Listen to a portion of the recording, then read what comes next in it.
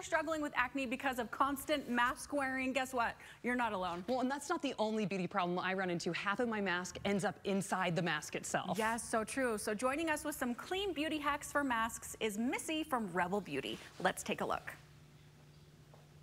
That's right, on top of everything else, we now have to deal with the dreaded maskne, or acne caused from wearing our masks.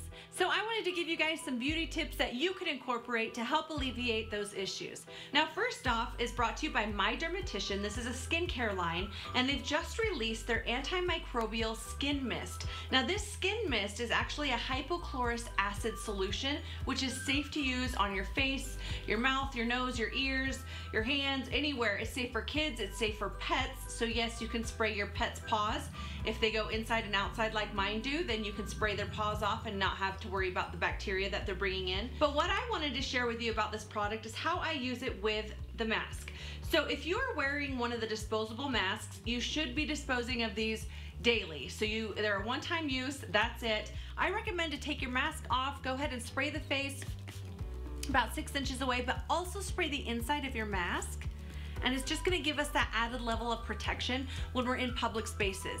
So it's also great if you wanna throw a bottle of this into your kid's backpack at school and tell them whenever they go to hand sanitize their hands, take that out and spray their faces as well. So we'll make sure we're killing the bacteria, we're killing the viruses. So it's a really great product. It's $28 and you can find it at mydermatician.com.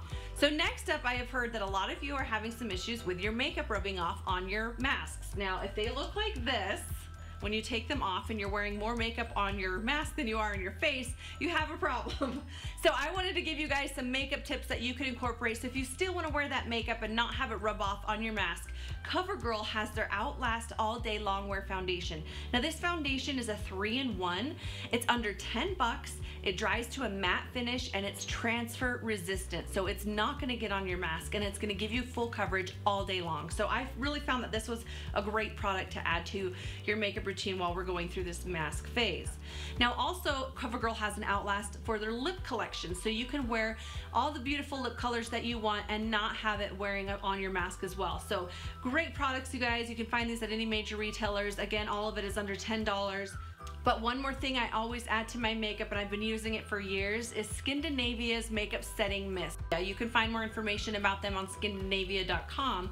But this is the product that I use to set my clients' makeup. So I make sure that their makeup's done, and then you spray this on, and you're gonna have great makeup all day long. It keeps it where it's supposed to, and it's gonna help to prevent it from getting on your mask as well. Lastly, another tip that you can incorporate if you're still having issues with your makeup rubbing off on the inside of your mask is take an oil blotting sheet, and that's gonna dry out any excessive oil that you may have, but it also removes any of that surface makeup that's just kind of sitting on top of the skin, so that when you go to put on your mask, you really don't have that layer that's gonna attach itself to your mask. So that's a really great product to have, is just oil blotting sheets. You can find those anywhere. But if you don't have these, I've got a little hack for you that you can take Kleenex. And I don't know if you've noticed this or not, but Kleenexes are usually 2 or 3 ply.